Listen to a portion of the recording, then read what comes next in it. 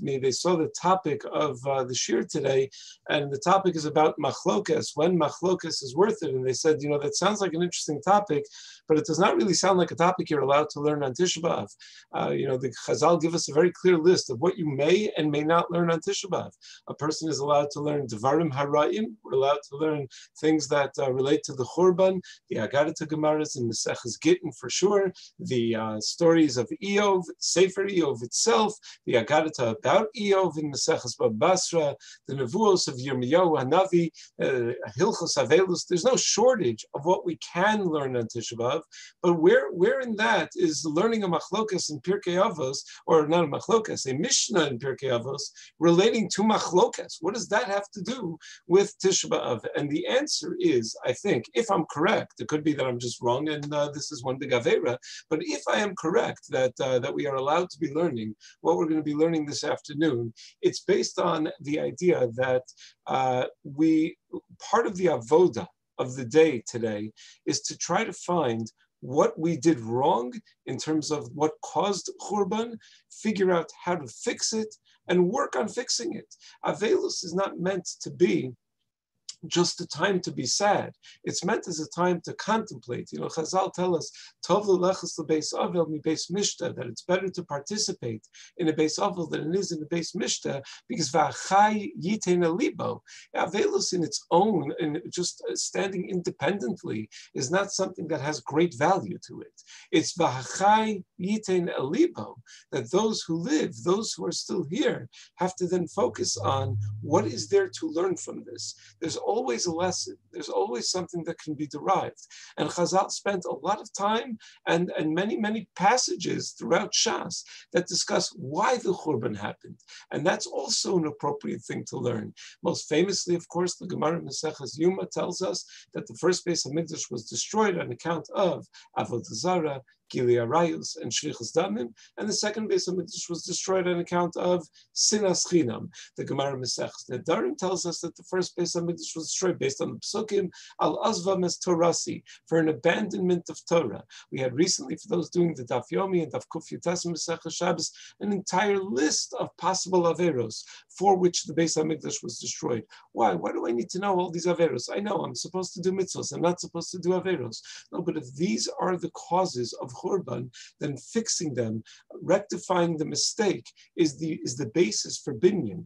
The Beis HaLevi has a remarkable comment where the Beis HaLevi writes that a lot of times people think, oh, we're paying the price for the averos that were done back then, for the averos that our forefathers did in the days of the Beis HaMikdash, so now we're paying the price still because we haven't overcome what they have done. Beis HaLevi says, no, Chazal have a very different view, that the Chazal tell us, Gemara Maseches Brachos, that Kol Dar, that any generation that the Beis HaMikdash, the Gemara in the Yerushalmi, that any generation that the Beis HaMikdash is not rebuilt in its days, Ki'ilu, as Rav Asher Weiss often points out, the end of the line is Ki'ilu Hu Chorvo, that any generation that the Beis HaMikdash is not rebuilt in our lifetimes, we are the ones who destroyed it. It's not just that it happened once because of averos of previous generations. It happens anew in each and every generation. Every generation that does not have a mikdash has destroyed the mikdash, and therefore we have those same averos that are the cause for Churban. That might even be the explanation as to why the Gemara gives such a wide range of averos that cause Churban, because maybe they're not all talking about those generations when it actually physically happened. Maybe Chazal are talking about each and every generation where it continues to happen, where Churban continues to happen. But clearly, there is a tremendous emphasis on sinas chinam in assessing what needs to be fixed and what needs to be done in advance of a geula shlema. And we've had different kinds of Tisha B'Avs throughout the years. Remember a few years ago when we had the summer with the three boys Hashem Yikom Damam, where we entered into a Tisha B'Av, and I remember that feeling that we had that Klal Yisrael had actually come together, that these three boys had such an impact, and I still believe to this day that even though Geula didn't happen that year, they brought us so many steps closer to Geula, because when Klal Yisrael comes together, we know that we're getting that much closer to Geula. This year, sometimes I have the gnawing feeling that we've taken maybe some steps further away, that with everything that's been happening and all of the very difficult challenges that the world is facing, Klal Yisrael hasn't really coalesced. We haven't really fully come together the way that we should, the way that we ought to come together, the way that the Ribono Shel Olam expects us to come together. And therefore, this is a day that we're supposed to assess how we handle disagreements, how we handle the fact that we are, by our nature, we're not always going to agree with each other, by human nature, but especially by our nature, by Klal Yisrael's nature. So we work on, we work on Ahavas Chinam, but to be successful in those endeavors, to be successful in that work, we cannot possibly avoid all machlokas. That would be silly, that would be impossible. It's inevitable that disputes will happen. You know, it's like if you were to coach a young man and woman who are getting married about relationship advice, and they would say, oh no, no need, we're never going to get into an argument. It's possible that you'll never get into an argument. It is highly unlikely that you're never going to get into an argument. They say Rav Meir Goldvicht Shlita once told me that Rav Shlomo Zalman Auerbach told him that when he was in his yichud room on the day that he got married, Rav Shlomo Zalman couldn't afford a gift for his wife for the yichud room. They were very, very poor, so he couldn't afford a gift for his wife for the yichud room. So he decided that his gift to his wife in the yichud room was that for every argument they have, every disagreement they have for the first 10 years of the marriage, she's right. She automatically wins. That was his gift in the yichud room. Rav Goldvicht said, I suspect that on the 10-year anniversary, he gave her a lifetime contract on that. But we have to appreciate that that is a story of a Gadol Hadar. That's not a story of a normal human being. Yeah, Gedolei Hadar. You know, that's like telling a story that you want to inspire someone and say, Rav Elyashiv would learn 21 hours a day. It's great for Rav Elyashiv that he learned 21 hours a day, and it's very inspiring to hear that. That's not a normal expectation for us to have of ourselves. There are always going to be disputes in life. There are always going to be disagreements in life, and we have to learn how to deal with them. We have to learn how to manage them. We have to learn how to navigate them, and then we're going to be able to accomplish that which is meant to be accomplished. You know, I deal, thank God, I'm so privileged to deal on a daily basis with the future rabbis of the world, essentially, with smicha students in Yeshiva University, and no one thinks, oh, one day I'm going to become a rabbi, so I can be engaged in communal machlokas. There we're going to have leibedik machlokas about kashrus and about the eruv, and we're going to argue about everything. It's going to be fantastic. No one thinks that way. Everyone thinks, no, I'm just an easygoing guy. I just want to learn Torah. I just want to teach Torah. Machlokas is never going to happen. It's never going to come my way. Why would machlokas ever happen? But it's a reality of life. It will happen. And we need to teach ourselves and train ourselves how to handle it properly. And you should know, the opposite of Ahavas Yisrael is not machlokas. It might be sinas chinam is the opposite of Ahavas Yisrael. I think probably even more so, indifference is the opposite of Ahavas Yisrael. The opposite of love is not hate. The opposite of love is indifference. When there's a great passion that is aroused in a person, that usually means that they're emotionally invested. Now, how that comes out, it might come out in the form of great love. It might come out in the form of something less noble than great love, but it means that the person's emotionally invested. When a person is totally indifferent, that's the opposite of Ahava. When a person doesn't care. And we cannot deny the significant role of machlokas in our religion. If we just walk away from everything, that ultimately reflects a sense of not caring. Machlokas shaped Judaism and continues to shape Judaism, and it helps us achieve a real picture of Ratzon Hashem. We just have to make sure it's the right kind of machlokas and that we're handling it properly. You know, the Orchos Tzadikim is my favorite Musar Sefer. It is written in a way that bases itself on one foundation, one yesod, that is the foundation for everything that the Orchos Tzaddikim writes. And that foundation is that there is no such thing as a good midah and no such thing as a bad midah. Every midah that one has can be used for the good and can be used for the bad. I was just learning the Churban Agaditas with members of my shul last night and some others as well. And one of the things that jumps out at the Churban Agadita is how quick the Gemara is to highlight the anivus of Zechariah ben Avkulas in destroying the Beis Hamikdash. That his anivus caused the destruction of the Beis Hamikdash. Now, why would that be the message? Meaning the message we're going to have about Churban is, don't be too humble. Don't have too much anivus. I mean, it may be that he overdid the anivus.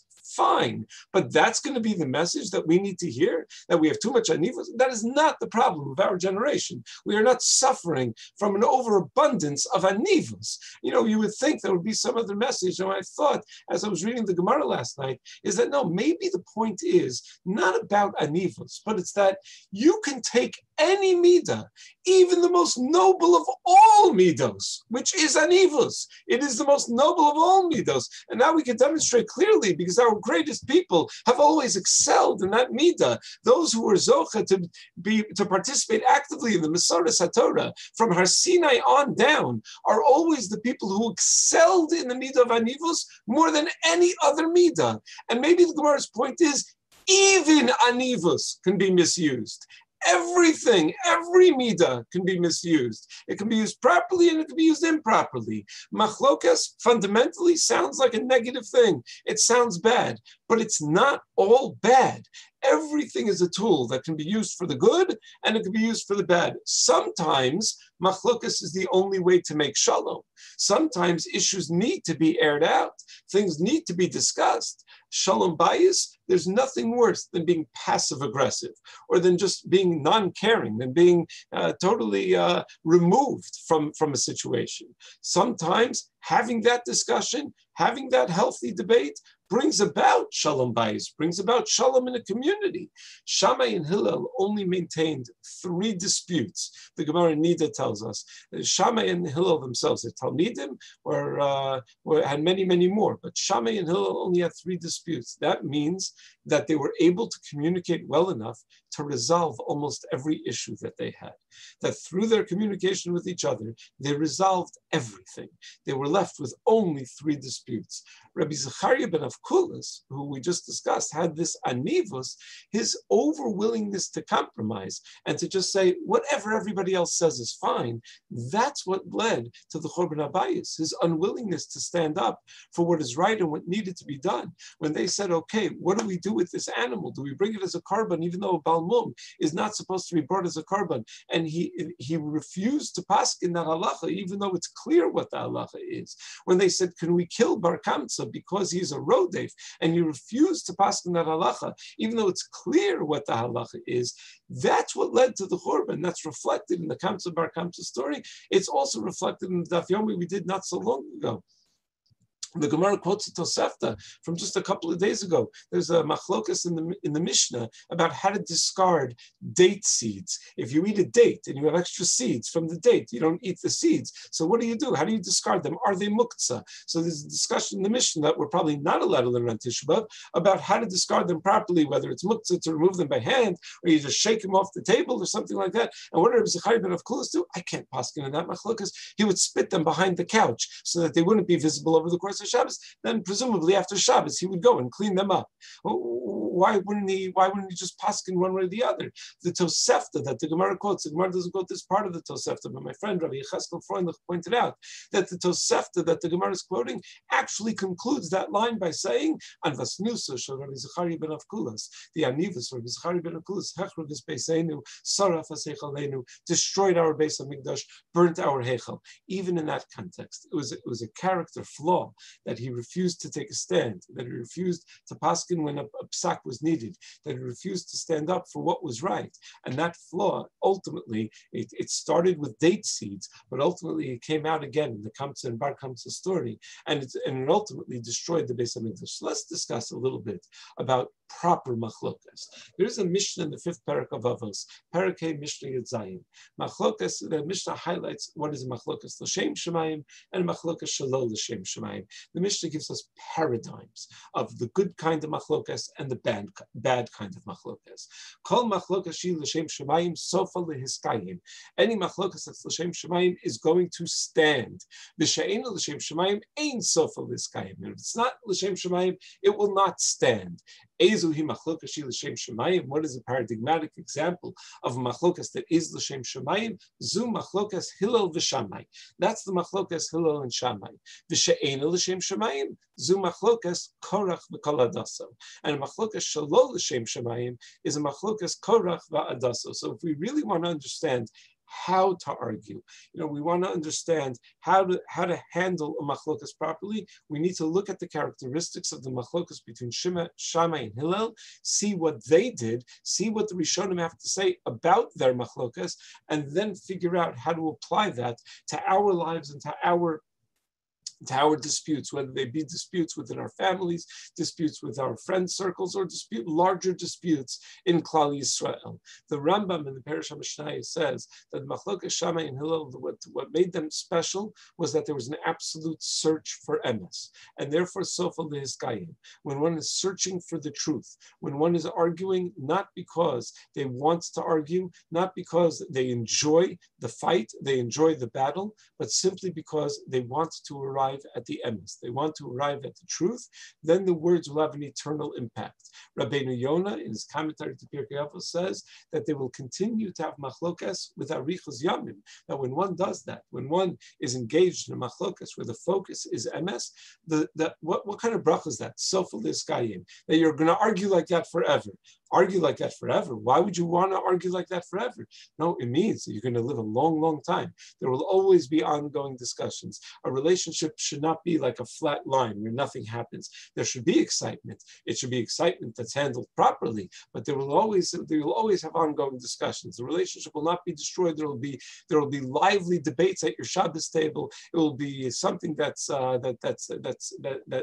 critical part of how you run your house and how you run your relationships. The Tosfos Yom Tov, he writes that we're not contrasting Shammai and Hillel with Korach v'Adaso. That doesn't even make sense, says the Tosfos Yom Tov. You're going to contrast Shammai and Hillel versus Korach v'Adaso. They wouldn't belong in the same sentence. Meaning, there's a big gap between Shammai and Hillel on one side and Machlokas Korach v'Adaso. And besides that, Shammai and Hillel were two of the Tanaim. They're Machlokas throughout all the Shas. Why dafka Shammai and Hillel? Says the Tosfos Yom Tov, what we're contrasting is Shammai and Hillel with the base Shammai and the base Hillel, because the base Shammai and the base Hillel were Talmidim shlo shimshu kol tzarcham. They were Talmidim that didn't learn as much as they should have, as much as they were supposed to from their rabbeim. They didn't get all of the details down in a clear way, and that lended itself to machlokas. If a person is thorough, a person is detail oriented, and here it is, a person gets all of the facts, then there will be much less to argue about. So much of machlokas comes when people know part of a story and they immediately formulate an opinion based on part of a story. Lo shimshu kol tzarcham is what brought about the machlokas of the Beis Shammai and Beis Hillel, and Chazal do not highlight the machlokas Beis Shammai and Beis Hillel as the ideal in machlokas. There was something already lacking by the Beis Shammai and Beis Hillel because they didn't have it all. They were not mishamish kol tzarcham. They didn't do as much as they should to gain whatever they could from their rebellion. Shammai and Hillel, they were working with all the facts, and then the machlokas that emerges is a machlokas that is totally l'shem shemayim. Now, an amazing thing about the machlokas Shammai and Hillel is that there is a clear right and wrong, meaning there is a conclusion in that machlokas. Beis Shammai b'makom Beis Hillel ain't a mishnah. We cannot pass like the Beis Shammai against the Beis Hillel. We will, but why is that a wonderful machlokas? I would think there's one side that's wonderful and the other side is not. No, but if one loses a machlokas, at least they help to clarify the emes. The Mishnah Maseches Eduyot says that we specifically record the rejected opinion in machlokas so that we can clarify that the issues have been raised and dealt with. And future generations can know that if I think of an idea and I see, oh, this was dealt with in a previous generation, knowing that things have already been handled, knowing that ideas have already been discussed, is extremely helpful in furthering Torah education and furthering the Masoras HaTorah. The losing side, therefore, remains part of the process of Talmud Torah. Rabbi Shechter always points out that what does it mean that Elu V'Elu Divrei Elokim Chayim? So one of the things, it means a lot of things, not for now, but one of the things that it means is that even when you study the Shita of the Beis Shammai, you're still studying Torah. You get full credit for Talmud Torah. That even when studying the opinion that's rejected, that too is Talmud Torah. A kiyum mitzvah of Talmud Torah and Shitas Beis Shammai, because the Shitas Beis Shammai played a critical role in the formulation of the halacha. The Gemara tells us that afilu sichas chulin shel talmidei chachamim tzrichen limud. Even the sichas chulin, the regular everyday conversations of talmidei chachamim, need to be studied, need to be learned. So what does that mean? Sichas chulin. Rav Shechter pointed out to us when we were learning Maseches Sukkah in his shir 20-something years ago. I once reminded him of this. He said, "We learned Maseches Sukkah in my shir." Yes, we had one full year where we learned Maseches Sukkah beginning to end. We learned the entirety of Maseches Sukkah in his shir. Maybe not the very end, but we learned it was an unbelievable year of learning. And I remember we got to that line in the Gemara that v'alo lo yibol, that its leaves shall not wither. And the Gemara darshans that afilu sichas chulin shel talmidei chachamim tzrichen limud, that even the everyday talk of Talmidei Chachamim requires limud. And Rav Shechter told us that Rav Chaim Volozhiner has a comment where he says, I don't understand what that means, what the words mean. Sichas chulin shel Talmidei Chachamim? Talmidei Chachamim don't talk sichas chulin. Talmidei Chachamim aren't talking about the Yankees and the Mets or whatever. Talmidei Chachamim are talking about important things. There's no such thing as sichas chulin of Talmidei Chachamim. So Rav Chaim Volozhiner says, oh no, you know what sichas chulin shel Talmidei Chachamim means? It means when Talmidei Chachamim try to develop an idea, and inevitably, when you develop an idea, you come across ideas that you have to reject. Meaning you have an idea, you have a mahalich in the sugya, and then you see, oh no, that mahalich doesn't work, it doesn't fit with every element of the sugya, and you then reject it, and then you fine tune it a little further. This is the way life goes, right? The person only achieves success when he's achieved failure first, many, many, many times, right? That's what I was just reading the biography of Rav Noach Weinberg, Zichrono Livracha, the founding Rosh Yeshiva of Yeshiva Eish HaTorah, and everyone knows Rav Noach Weinberg was the founding Rosh Yeshiva of Yeshiva Eish HaTorah. Can you name the two other yeshivas he founded before that failed, flopped? They were terrible failures, didn't work. I mean, not terrible failures. I mean, he had some Talmidim, I guess, from them, but it didn't work. It didn't last. Rav Noach Weinberg used to say, failure is not the opposite of success. Failure is the prerequisite of success. And that's a very, very important idea, that failure is the prerequisite of success. And the same is true in learning. A person suggests an idea, they have an idea, and then they realize, no, that's not going to work. But that thought process helped to develop the idea that will work.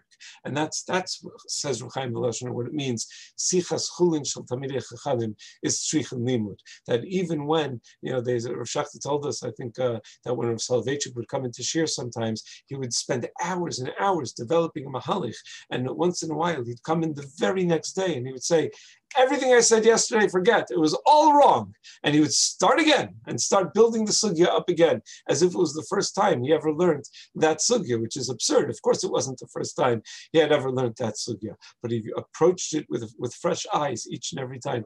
Everything I said yesterday. So what? You're telling me the 3 hours I sat in shir yesterday was all bittul Torah? That's so depressing. I don't want to hear that. No, it wasn't bittul Torah. Sichas chulin shel Talmidei Chachamim tzrichen limud. You have a rejected opinion in a machlokas. That too is Talmud Torah. It's tzrichen limud. It's Talmud Torah because it helps formulate the opinion that we accept. Now, what are the characteristics of a machlokas korach va'adaso, the machlokas that we try to avoid? Rabbeinu Yonah writes, korach va'adaso is not sofa le'eskayim, because b'machlokas harishon yasfu yitamu v'sham yamusu k'machlokas shel korach.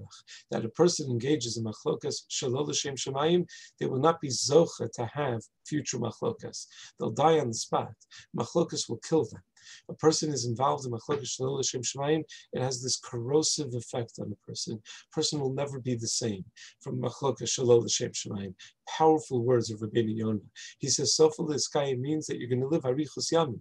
You engage in Machlokas L'Shem Shemayim, and you'll have Arichus Yamim. Shalol L'Shem Shemayim, the opposite, and Sham Yamusu, K'Machlokas Shel Korach, and that's exactly what Korach never got to have a second Machlokas. He got that one Machlokas, but that was it. Then it was over. And that's at an extreme. But any Machlokas, Shalol L'Shem Shemayim, maybe not to the extent of Korach, maybe not taking on Moshe Rabbeinu and claiming that the most humble of all leaders in Jewish history is in it for his own self-aggrandizement and honor, maybe not to that extent, but any machlokas that has a shemetz of Shalol L'Shem Shemayim makes us die a little bit inside.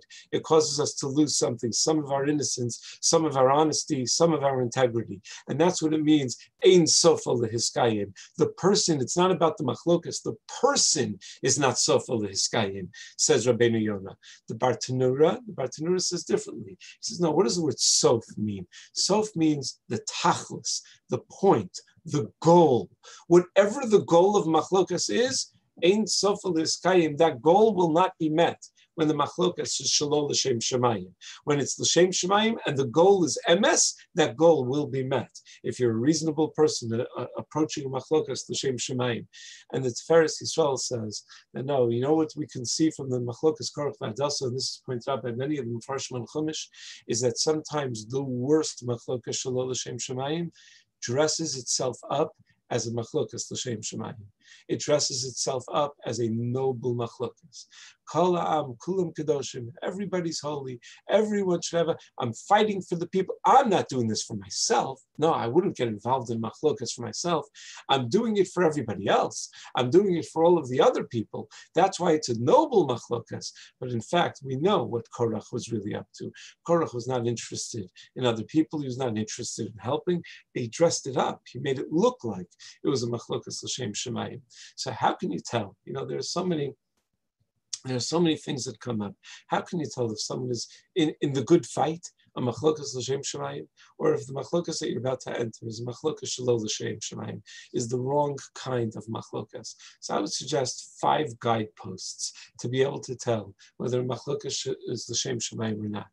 The Bartanura talks about sofa l'hiskayim. He says, you know what sofa l'hiskayim means? How will this machlokas look in 10 years from now? You know, the amazing thing about the machlokas Shammai and Hillel is the staying power of the machlokas Shammai and Hillel. There were Talmidei Beis Shammai, there were Talmidei Shammai and Hillel, there was a Beis Shammai and a Beis Hillel. Where are the Talmidei Korach v'Hadassah? How come we don't have a Beis Korach that's still arguing with the Beis Moshe? It doesn't happen. There is no Beis Korach because the machlokas shalol l'shem shemayim doesn't resonate with the next generation. If you see that it resonates, and that's something that people are interested in, that people think this is worth dedicating my life to, this is a cause that's worth it. You see, you think about where is this going to be in 10 years, and that's often an indication of machlok l'shem shemayim. Unfortunately, we're not neviim, and we don't always know what's going to be important. You know, and I'm sure there were people when Rav Soloveitchik was fighting to keep mechitzas in Orthodox synagogues in the 1950s and telling people skip davening on Rosh Hashanah in a shul if the only option doesn't have a mechitza. You know, I'm sure there were people that said, why does he have to get involved in the machlokas? Why does he have to bother himself with the machlokas? And you look back, and of course, that was such a noble machlokas. Look at the state of orthodoxy in America today, of Shmiras Torah mitzvos, of the community of Shomrei Torah mitzvos. It turns out it was a machlokas that was worth having. It was a controversy worth entering to save the character of a community of Shomrei Torah mitzvos. But we're not all neviim. We don't always know how it's going to end out, but at least retrospectively, we should be able to look back and say, has this been worth it? Is it worth digging my heels in even further to continue an old fight that doesn't seem to really matter anymore? There are so many arguments that Talmidim have about hashkafa, and some of these issues about hashkafa were hot button issues 50 years ago. And now they really just don't matter. The world has changed. The issues have changed. And people are still having the same old arguments. And one has to reassess. Does it still matter? Will it still matter? That's guidepost number 1. Guidepost number 2 is an easy one. A machlokas in learning is usually of a good machlokas. Esvahev besufa, the Gemara tells us that if a person afilu avu beno ravu talmido, that are engaged in machlokas, that are engaged in healthy debate, they're only going to come out loving each other more from the machlokas. But that's of course provided that the people who are learning together are interested in arriving at the emes. That's the goal of learning bechavrusa. The reason learning bechavrusa is so exhilarating is because you can arrive at a truth that you probably would not have been able to arrive at on your own. You see a perspective that you cannot see on your own. A person who's limited to just one point of view, no matter how brilliant he is. Rav Belsky Zichrono Livracha used to talk about why he thought that OU Kashrus was superior to so many other Kashrus organizations run by great Talmidei Chachamim. He said, because you could have a great Talmid Chacham, but if he's the only opinion in the room and there's no one there to question him, he's going to miss things. There are things that he's not going to think of. When you have a group of people, when Rav Belsky felt that he couldn't say anything without 30 other rabbis questioning everything that he said, that's a way that a person arrives at the emes. When a person is engaged in that process of learning together with someone else and arguing it out, you're only going to come to a greater love of the people that you're engaged with. A third guidepost. Does one side ever admit that they're wrong? If one side never ever admits that they're wrong in ongoing machlokas, and you have no expectation that either side will ever admit that they're wrong, probably it's not l'shem shamayim. There's an entire chapter of Maseches Eduyos that tells us Chazru Beis Hillel lahoros k'divrei Beis Shammai, of all the times that initially Beis Hillel and Beis Shammai disagreed, and then ultimately the truth came out, and Beis Hillel said, you know what, we were wrong. Chazru Beis Hillel. You know how much integrity that you know what that gives to the kind of credence that gives to every case where Beis Hillel did not admit that they were wrong. If you have a person that never ever admits that they were wrong, you can never know if they're right. But if you have a person who's willing to admit a mistake, who's eager to find the truth, who's eager to admit when they've done something wrong, and does not hesitate to do so, well, now every time they haven't admitted that they're wrong, that means something. And the same is true with any midah. You have a person who never ever gets angry, who never enters the fray of machlokas even, and then one time they do, it makes you think, oh boy, this must be really worth it. I have a friend who is a tremendous rabbinic leader. I've never seen him involved in any machlokas. He loves everybody, respects everybody. That's all he could talk is good about everybody. And recently he mentioned to me that I cannot deal with this particular Indian, with this particular movement, whatever it was. I'm not going to get into details as Tishba, but with this particular thing. And you know what that meant to me, to hear those words coming out of the mouth of a person who I'd never seen involved in a machlokas. If a person is chazru beis hillel lahoros k'divrei beis shammai, then in the places where they do not go back and admit, you know that it must be valuable. A fourth guidepost, the Tosfos Yom Tov writes that a machlokas korach v'adaso doesn't even mention the other side, because the one side of the argument is composed of competing agendas within their own camp. Korach had one agenda. Adaso, those who followed him, had a different agenda. It doesn't even mention Korach ve'Adaso against Moshe Rabbeinu. It only mentions Korach ve'Adaso. That very often, when there's a machlokas shelo l'shem shamayim, one side will have competing agendas within themselves. And if there are competing agendas within a single side of the machlokas, that often is an indication of machlokas shelo l'shem shamayim. And a fifth guidepost: is it your machlokas, or is it somebody else's machlokas? If it's not your machlokas, then you probably don't belong. Meaning, there are some people that love it. They love the controversy.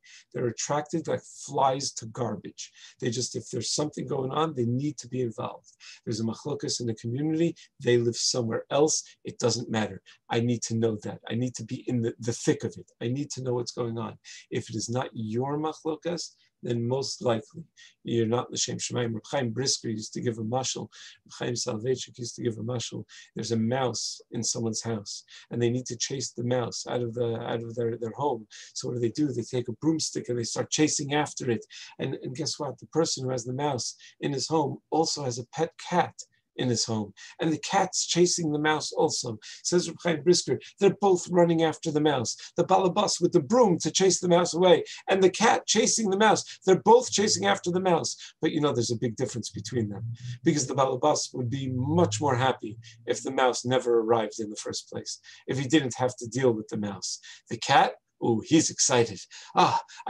Look, there's a mouse over here. He's so happy about the arrival of the mouse. They look like they're doing the same thing. They're all involved in the same chase. But one person is doing it because it has to be dealt with. And the other party is doing it because they're so excited to be involved in this kind of thing. If it's not your machlokas, chances are you're the cat chasing the mouse. You're not the balabas chasing the mouse who's trying to get rid of it. So there are certain rules of the game. Many of the same rules that apply to Lashon Hara apply to how to engage in machlokas. First of all, no exaggerating. As Chafetz Chaim writes in Hilchos Lashon Hara, you can't exaggerate. You can't overstate things. You should handle things in a calm way, not get overly emotional, and deal with facts as they are. When you over-exaggerate the other side and how far they've gone and how far they're, you're taking away your own credibility, and you're also setting up a false machlokas. It's very easy to argue if someone believes in something and you say that they don't just believe in that, they believe in that times 10. So it's very easy to argue, with the straw man. It's very easy to argue with an opinion that nobody really holds, but you set up in your own mind. No exaggerating. Second, no self-promotion. It's not about you. It's about the emes. It's always about the emes. And you know what? If there's a way to resolve it that doesn't involve you, great. That's even better. Don't be involved. Don't just try to promote your own agenda. Third, you don't always have to say everything that you know. Yeah, we work with facts. Not every fact always needs to be stated. And we know this from Shalom Bayis, from any relationship. A person does not always have to say everything that is true. Sometimes you have people that are political commentators, let's say, who are agitators. They're agitators. And someone say, but everything they said is true. Yeah, but not everything that's true should be said. Not every time you have something that's true does it need to be aired out. Does it need to be said publicly. There are words that can never be taken back. And if they're true, they hurt even more. If they're true, it's even worse sometimes. If it wasn't true, okay, sheker has no kiyum.